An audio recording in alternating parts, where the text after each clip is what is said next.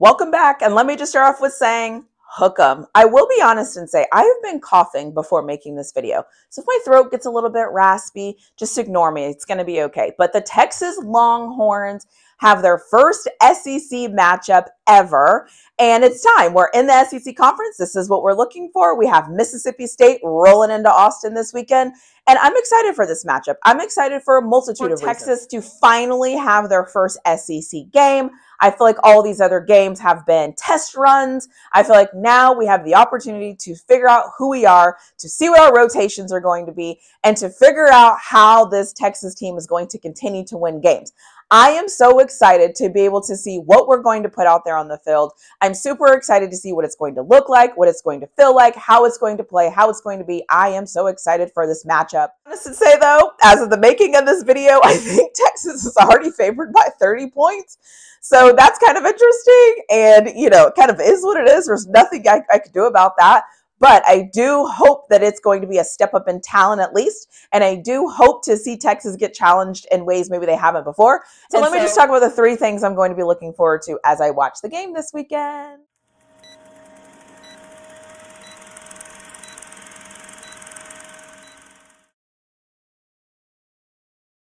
First and foremost, as of the making of this video, I have no idea who's going to be the starting quarterback. And honestly, I don't want to say it doesn't matter, but at this point, it just kind of is what it is. But nothing that I say is going to be about the quarterback. So whoever's at quarterback, they should just take care of business and do what they're supposed to do. As I mentioned at the top of this is Texas's Texas's first game in the SEC, where we're playing SEC competition.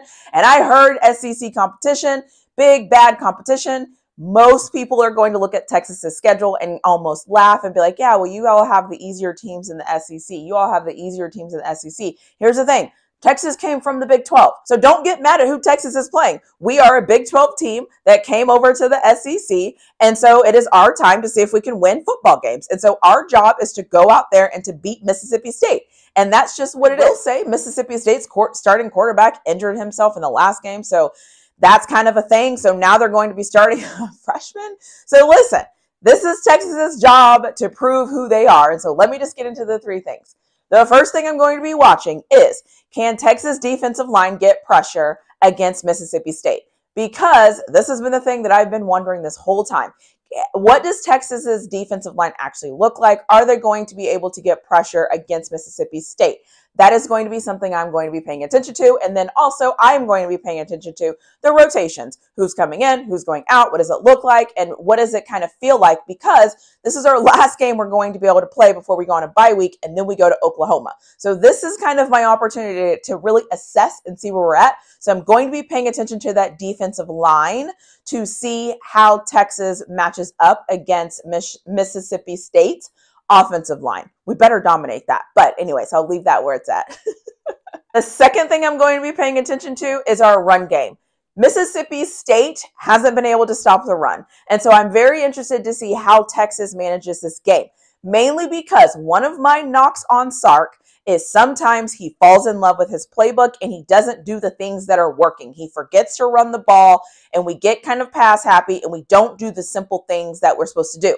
So I'm going to be paying attention to what Texas's run game looks like. Now, if this game ends up being a blowout, I'm going to be paying more attention to before it's a blowout to see what the play calling looks like, to see what Sark is seeing and what he's doing and things like that. So I'm very interested to see how our run game looks. The other thing I'm looking for, and honestly, I'm kind of hoping for, I need that secondary to be challenged. I hope Mississippi State can challenge our secondary. They have not been challenged all year.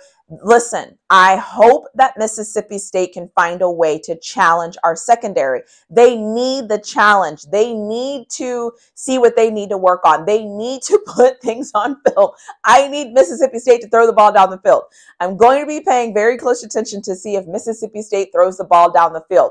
Because if they do, our secondary will have a chance to be challenged and we'll be able to see our complete offense and not just pieces of an offense. So I'm very curious to see what happens.